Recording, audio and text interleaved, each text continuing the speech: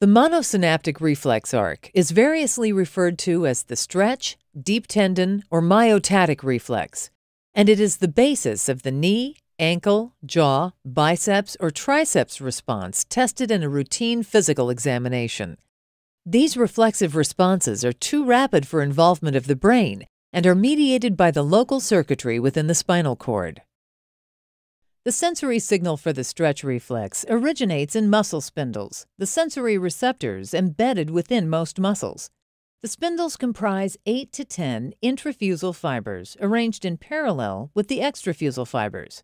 The extrafusal muscle fibers make up the bulk of the muscle and are innervated by alpha motor neurons. There are two structural and functional classes of intrafusal fibers: the nuclear bag fibers and the nuclear chain fibers. These fibers differ in the position of their nuclei, the intrinsic architecture of their myofibrils, and their dynamic sensitivity to stretch. Large diameter sensory axons, group 1A and group 2 afferents, are coiled around the intrafusal fibers. These afferents are the largest axons in peripheral nerves.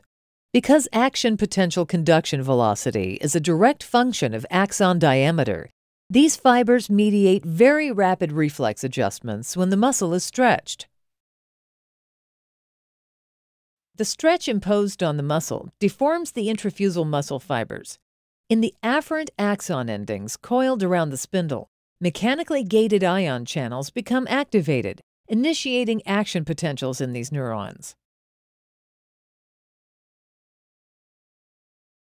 Group 1A afferents, which preferentially innervate nuclear bag fibers, respond phasically to small stretches, while Group 2 afferents, which innervate both fiber types, signal the level of sustained stretch by firing tonically in proportion to the degree of stretch.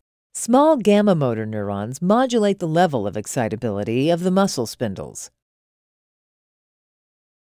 The sensory neurons form monosynaptic excitatory connections with the alpha motor neurons in the ventral horn of the spinal cord that innervate the same, homonymous, and synergist muscles. The sensory neurons also innervate local circuit neurons that form inhibitory connections with the alpha motor neurons of antagonistic muscles.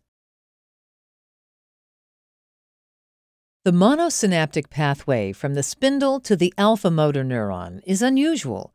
Most sensory neurons from the periphery do not contact the lower motor neuron directly, but instead exert their effects through local circuit neurons. When the muscle is stretched, the afferent volley from the muscle spindle is relayed to the alpha motor neurons, and an efferent volley returns to the muscle. Since muscles are always under some degree of stretch, this reflex circuit is normally responsible for the steady level of tension in muscles called muscle tone. When the muscle shortens, the spindle is relieved of tension or unloaded, and the sensory axons that innervate the spindle might therefore be expected to stop reporting information about muscle length.